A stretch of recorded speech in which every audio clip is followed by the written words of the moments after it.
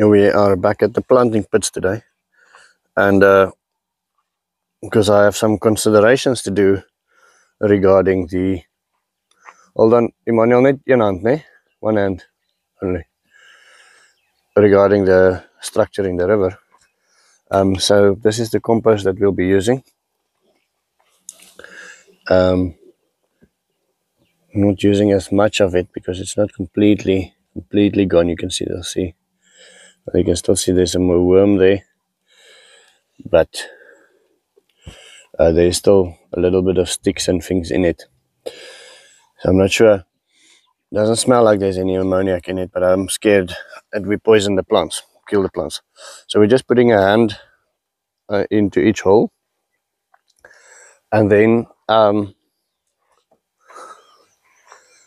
we'll be planting this. Now, I've been at the shops yesterday trying to find more different grains and things like that, and because I was under the impression, the guys told me that this was finished. I don't know why this name keeps on slipping whenever I make a video. The sorghum. We misunderstood each other somehow. I was under the impression the sorghum was finished. So I tried to buy sorghum yesterday, tried to buy cowpeas yesterday, couldn't find any. And then I thought, okay, well, let's have a look and see what native pumpkins or anything, watermelons or anything like that was left. This is some native thorny watermelons. And then I found the sorghum seed. So I'm happy about that. But that will not be enough for everything. My biggest fear here is two things. Water. I don't know, we will definitely not be able to water this patch. Even though the water is close, our water is a problem currently. With it being on sometimes and off most of the times, and we've just been trying to keep everything alive that we can. So watering for corn sometimes is necessary, which is going to be difficult here. The other problem with corn in this area is going to be the spacing. Corn needs to be close to one another in order to properly, the English word escapes me, but to mate.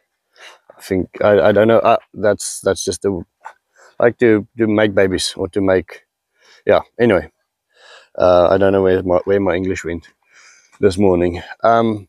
Bestuif in Afrikaans, and the spacing here is just a little bit too far.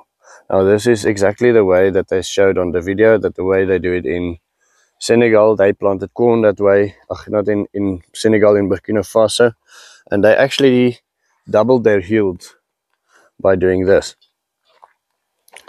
So we'll see. We are going to plant patches of corn because we don't have any other seeds.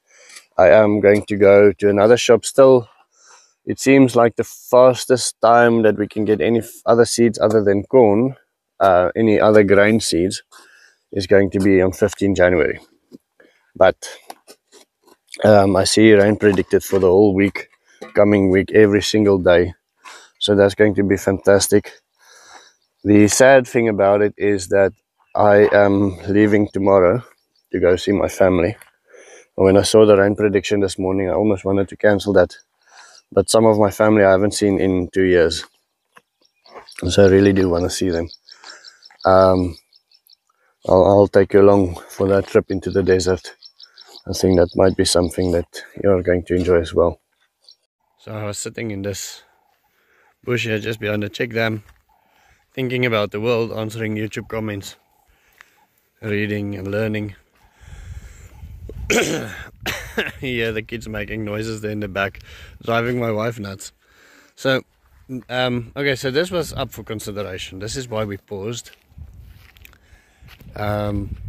Whether this check dam is in the right place or not. Wanted to do a whole snake thingy here.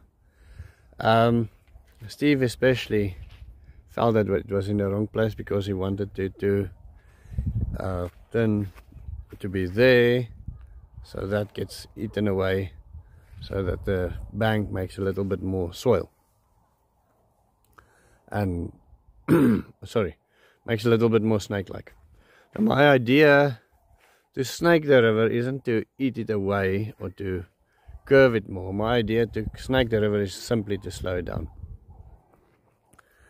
So I thought it might be worth the while just explaining my thinking process here.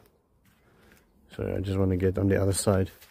This is now all brush removed from the bush, so we can use it in these systems. There's a bunch more there, there's some sticks there. These sticks I think the guys gathered for firewood instead of brush building.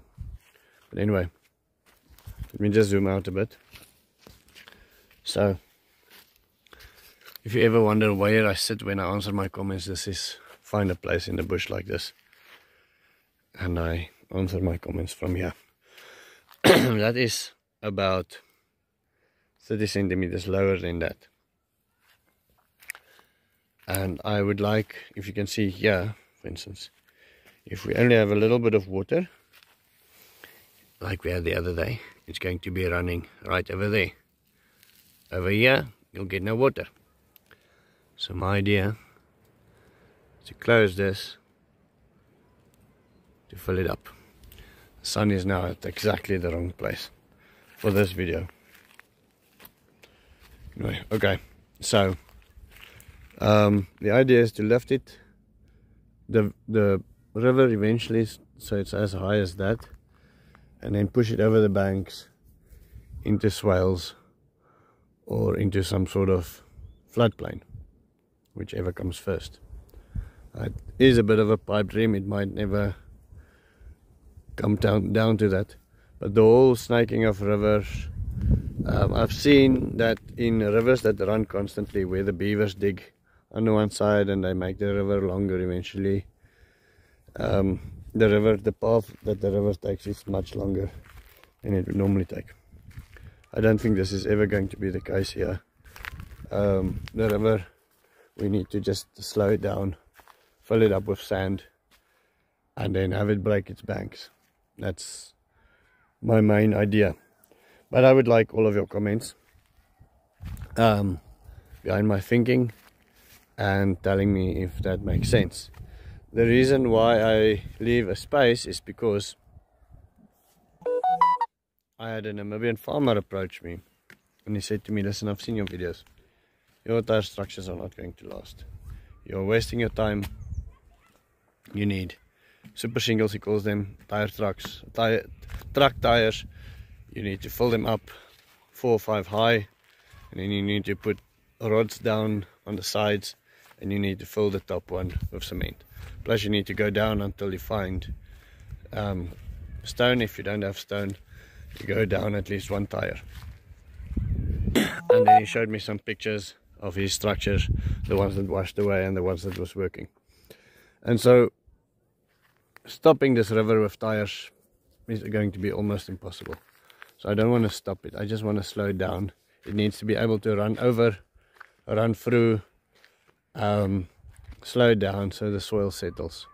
That is the reason why I left that space open. Here you can see the angle's quite a lot. There it's much deeper than there.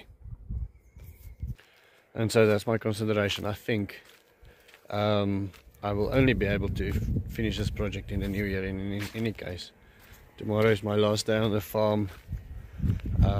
Hopefully, if the things happens the way they need to happen at work, there's an important client coming to see me. I'll be driving down into the desert. Fantastic place to see that I would love to show you as well. We are 6 children, most of us married, only 1 left that's not married, and my parents has got 23 grandchildren, and all of us gather once a year and spend time together. Last year we couldn't do it because of funds, etc. So they were all having fun while we were here, which was crap. I had work, but I'm really looking forward to it, and I'm really looking forward to taking you guys there with you and showing you a bit of our culture. That is going to be the end of my story. Just want to show you this. This is fantastic. The kids riding bikes, playing in the river. Have a wonderful day.